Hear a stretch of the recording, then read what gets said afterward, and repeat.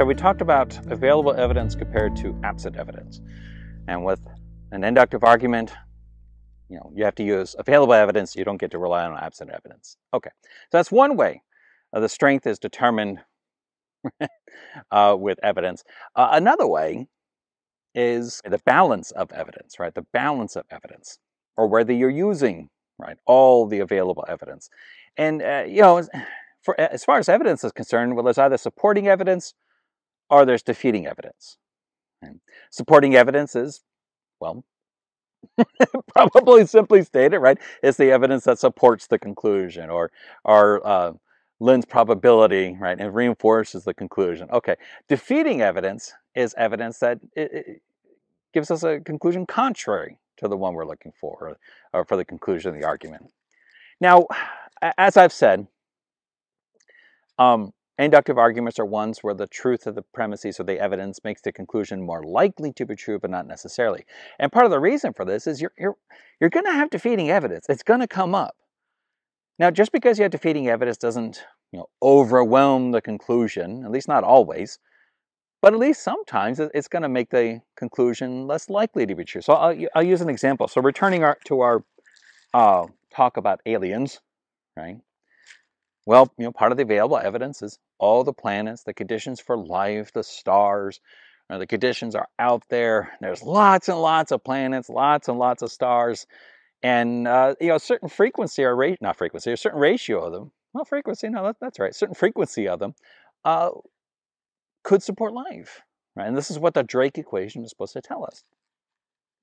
Well, one of the things that's considered in the Drake equation and whether there is life on other planets is the age of the universe. And the universe has been around a really, really long time. So according to some of the people that think about this, like, look, since the universe has been around a long time, we can't be the first, right? We can't be the first form of life in the universe. The universe is over, I think it's 13 trillion years old. I'm sure somebody's going to correct me in the comments.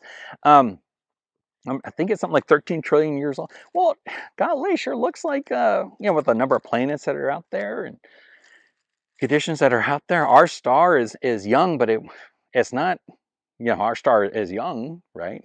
I forget how long ago our star started. It wasn't the beginning of the universe, right? And there's lots of other stars out there. So one thought is, well, yeah, there's a long time has passed and the conditions are ripe for life, at least in some parts of the universe. So by now there should have been a not only life, but intelligent life, and not only intelligent life, but life that would have reached the confines of its solar system and made contact with other solar systems and other forms of life, right? Think Star Trek and the Federation of Planets, right? But, aliens. So the Vulcans, the Klingons, all these Romulans, all these other forms of life, they started their own civilizations. Okay. So the conditions are ripe for the universe, but this is what's called the Fermi paradox. The conditions are right. There should be an ancient, advanced civilization out there, but we never heard from them. We've never heard anything. We can't detect them. We haven't seen them. Whether there is life out there, golly, it doesn't look like it because we've had no contact. Well, the fact that we haven't had contact, we haven't seen this life out there, that's defeating evidence. There's lots of supporting evidence. Number of planets, green zone, compounds, stars, all this other stuff, right? Organic compounds, all this stuff is out there. Sure, there's lots of supporting evidence, but there's also defeating evidence. We haven't had any contact with other civilizations. We haven't been able to see them. I mean, nothing with radio or light or warp drive. If we're going to go in, this is the science fiction part of Star Trek. That's the fiction part. We haven't had any sort of contact like that. Okay. Why not? We should have, right? Why haven't we? So when we're talking about all the available evidence, right, whether you have complete evidence, the balance of evidence, right, that means you have to consider both the supporting evidence and the defeating evidence. You can't just pick your favorite, right? You can't just pick one over the other to support your conclusion. You have to consider all of it. And sometimes that's painful because it leads to a conclusion that you don't want to accept. But that's where the evidence goes, right? So if you're, when you're considering the conclusion, you have to consider the balance of the evidence, the supporting versus the defeating.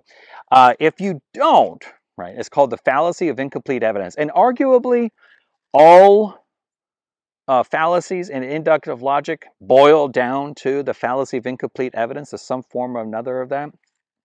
So the strength of the conclusion in an inductive argument is determined, right, by using the available evidence and that it's complete. Okay? And the supporting evidence, if the evidence supports the conclusion, right? If it's strong, right, the supporting evidence outweighs any defeating evidence. If the defeating evidence outweighs the supporting, well, then you have to reject that conclusion, right? It's too weak. It's too weak. All right. So next, we got available evidence versus absent, supporting versus defeating, got complete evidence. All right. The balance of evidence. Okay. The next thing to consider are the kinds of evidence. And not all evidence, not all probabilities are the same thing.